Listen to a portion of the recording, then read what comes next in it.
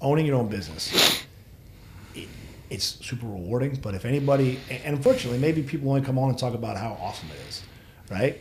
And, Not on this podcast. well, cool. then I'm here for it. Yeah, exactly. This is the raw and honest truth of how entrepreneurship is and all the struggles that go into it. It's, I don't know why, but people love, and even if I had a receptionist, I couldn't solve this problem. To give 5-star service, I make myself available. So my phone starts ringing. It's between the hours of 7 and 9, my phone doesn't stop ringing. I'm making my son breakfast. My phone's going like crazy. And, all I want to do is throw my phone against the wall.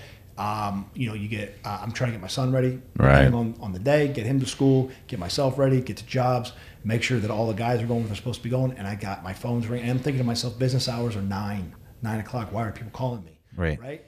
So again, don't they have a respect for it? Right? Like, exactly. Every single day, that you're going to be overwhelmed for 2 hours. And then you wake up and you do it again. It's a mental toughness that gets you through it.